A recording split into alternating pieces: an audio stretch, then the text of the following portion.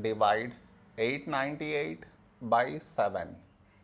To do this division, we should frame it in this way.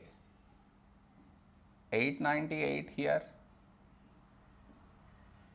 7 here. This is your step 1. Next, here we have 8, here 7. A number close to 8 in 7 table is 7 ones 7. Now we should subtract, we get 1.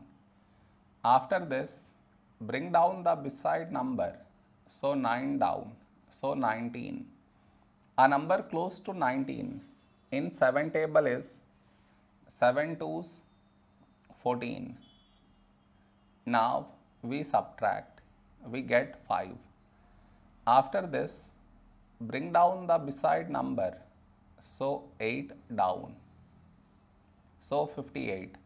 A number close to 58 in 7 table is 7 eights 56.